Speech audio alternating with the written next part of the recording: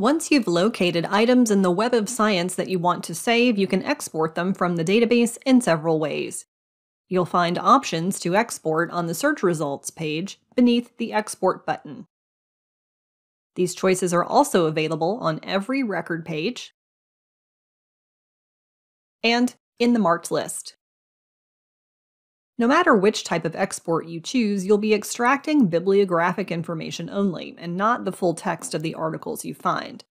If you want the PDF of a document, use the links marked full text, which will connect you to the resources available at your institution's library, or directly on a publisher or repository website. These may be customized and look different for your institution.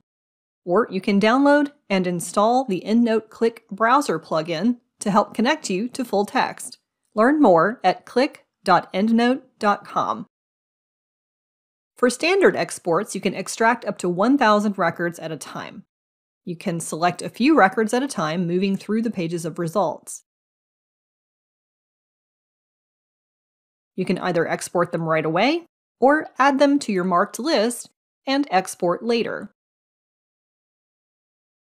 You can select an entire page of records at a time, or if you want to export results in bulk, don't select any records. Click the Export button and enter the range of items you want to include in the export. Let's first take a look at the data you can export, then we'll look at what you can do with it. When I choose to export items, I have several data groupings to choose from. Choosing title, author, source, I have all the information I need to make a complete reference if I decided to cite this paper later in a bibliography. Plus, I can add the abstract.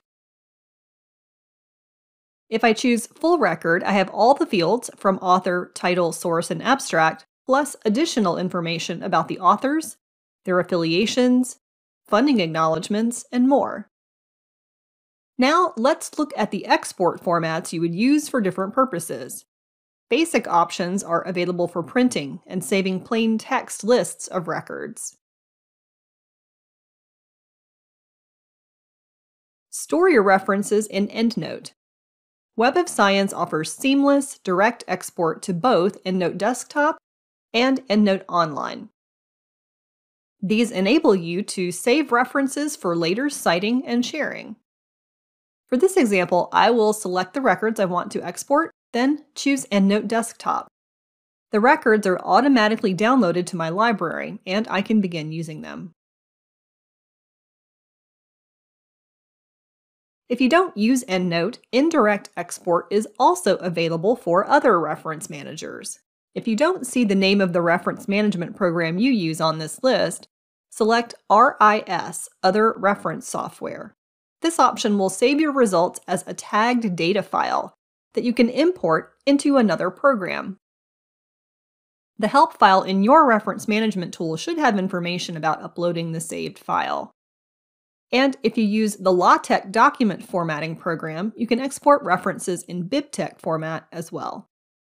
If you want to export your results to a spreadsheet, choose Excel or tab-delimited formats. If you need to export large amounts of data from the Web of Science for other reasons, we have API web services available. Contact our support teams for more details. And lastly, if you use InCites benchmarking and analytics for analyzing Web of Science publication data, you can export a custom set of records straight to InCites. Be sure you've signed in and choose InCites from the Export menu. Give your dataset a name. You'll receive an email confirmation that your dataset was uploaded, and you can then access it right from the InCites interface.